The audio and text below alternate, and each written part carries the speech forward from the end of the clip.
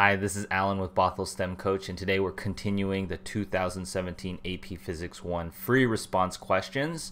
We're on number 2 here, so let's get into it. A student wants to determine the coefficient of static friction between a long, flat wood board and a small wooden block.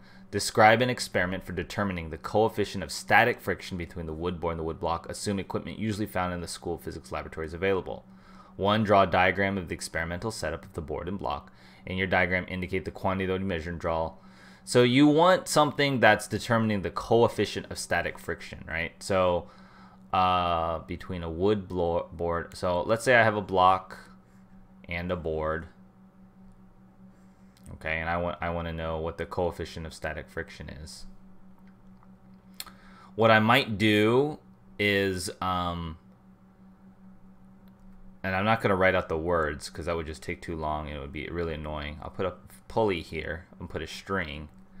And I'm going to have like something that adjusts the amount of force I'm pulling here. Because static friction occurs, like that coefficient, you want to know like when it starts moving, when it starts accelerating.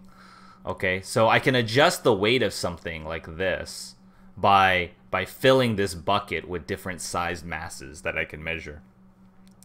And if I know the mass of this block, then I know that the normal force is equal to the mass of the block times g. So N equals mBg.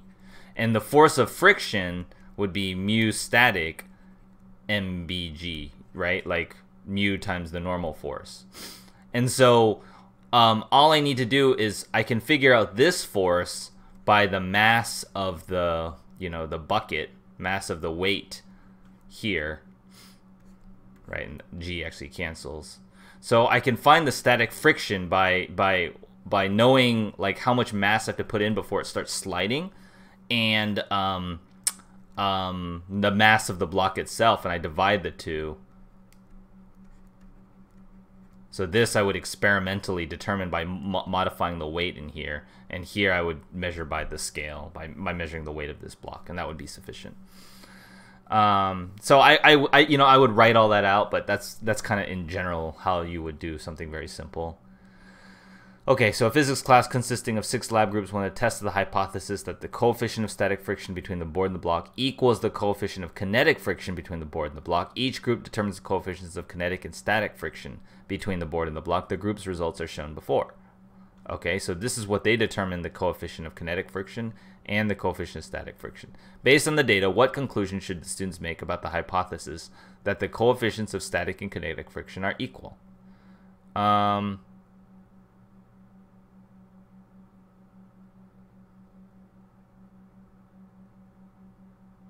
That's kind of weird. I would say they're not equal. Lab group 5 messed up because his data is so different. Like the 0.74 is so much bigger than 0.23, but everyone else is pretty consistent. So I'm going to say group 5, this is kind of a weird question, is an outlier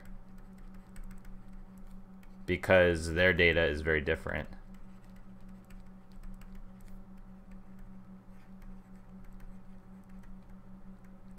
From the other groups. And then basically the rest of the data is basically showing that the static friction is higher, right?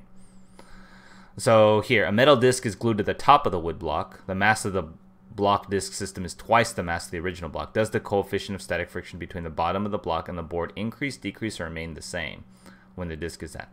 It remains, the coefficient of static friction remains the same, because it's a property of the block itself. Now, the amount of force it would take to make the thing move increases for sure.